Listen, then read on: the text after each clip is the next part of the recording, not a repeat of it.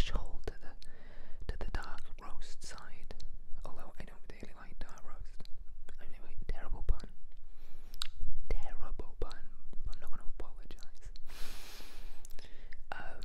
Yeah, and then it's become like a daily staple.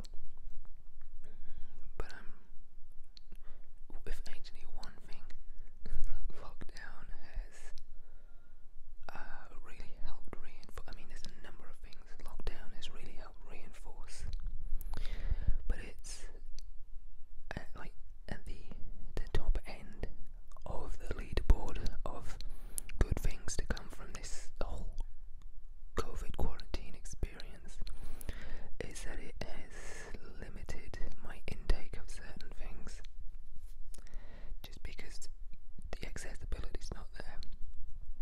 It's made me sort of appreciate the value of everyday things a little bit more.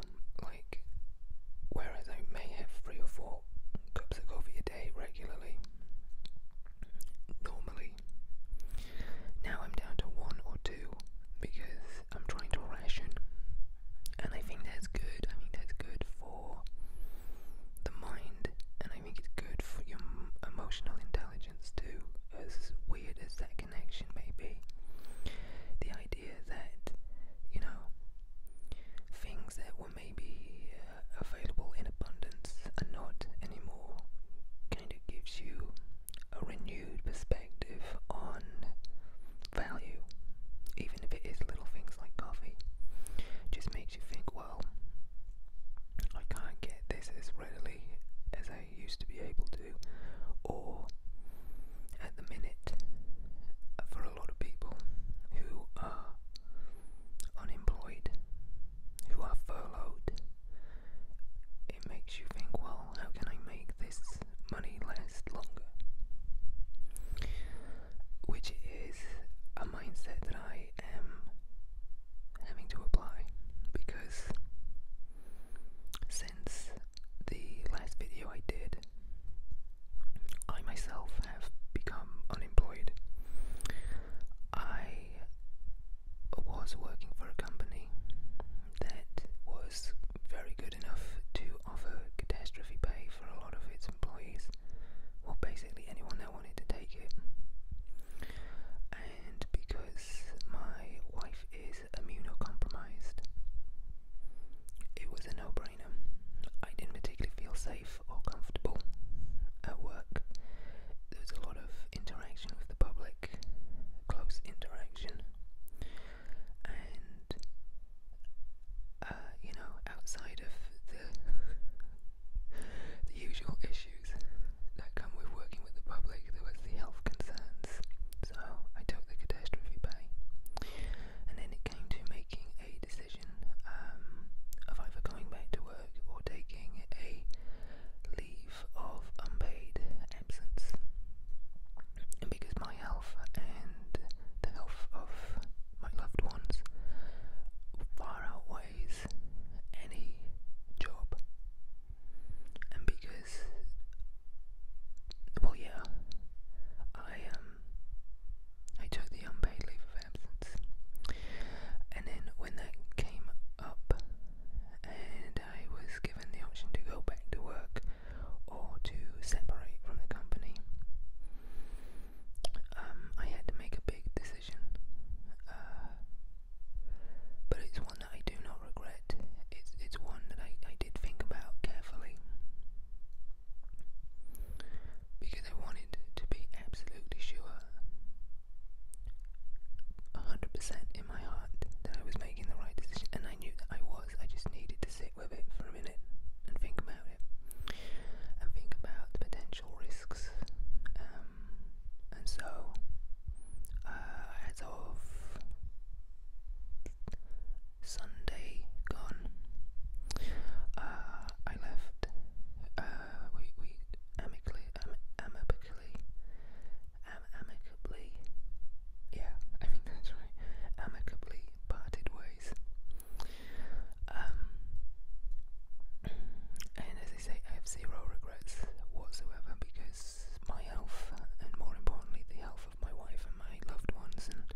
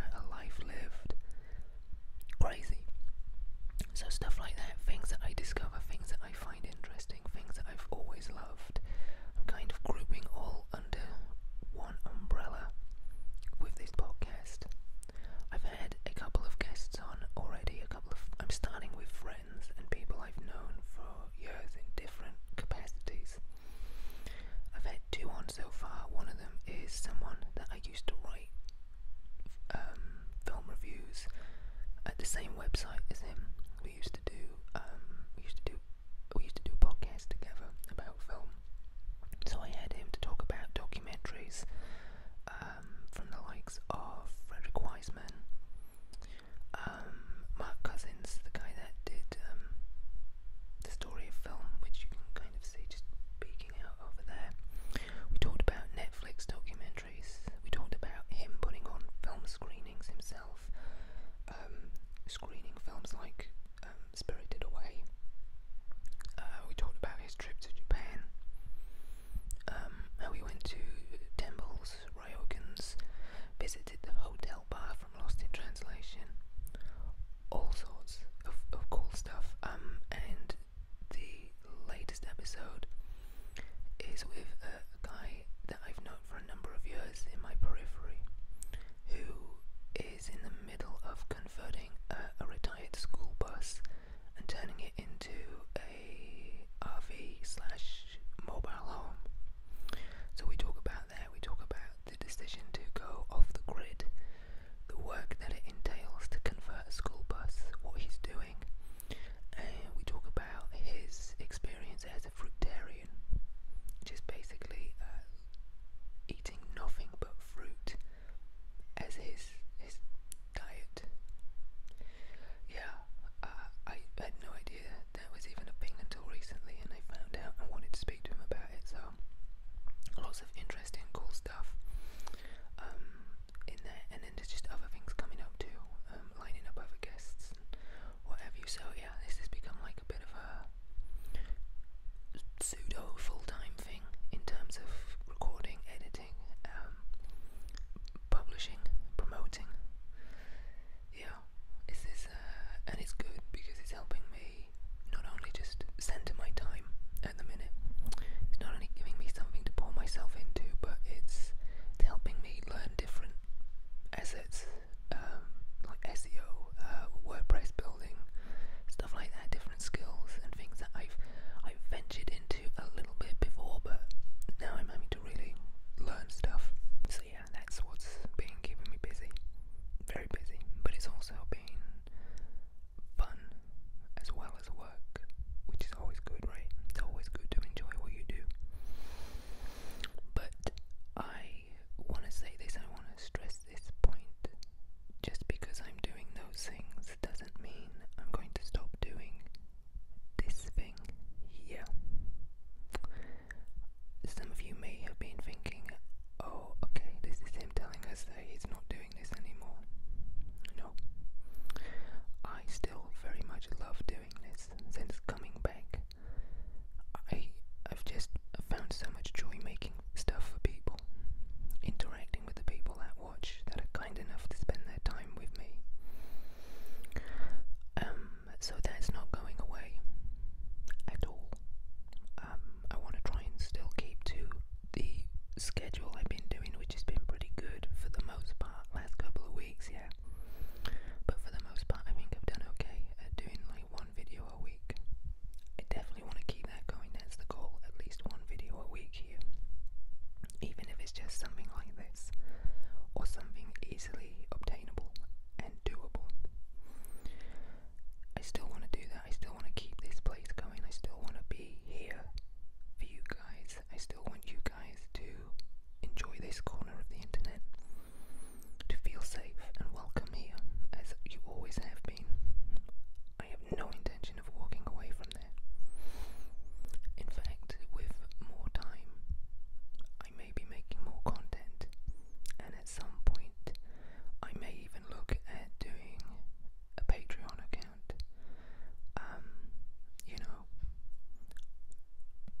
If people are interested, that's the thing.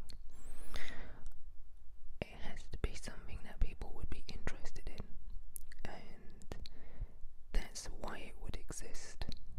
If I were to make a Patreon account, that's why it would exist. It would be because people want more content. And if that is the case, if that happens, if I do make a Patreon account, I would really like some input from you guys. What kind of stuff would you like to see? What would you like to see more of? Is it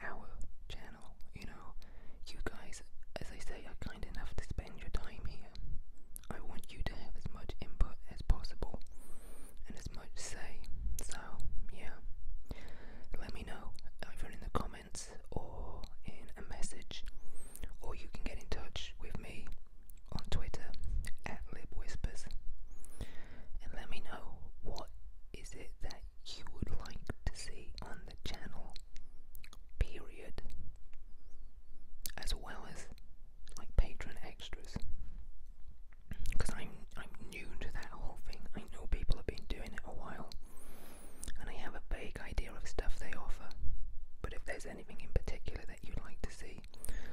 Maybe some non-whispered, just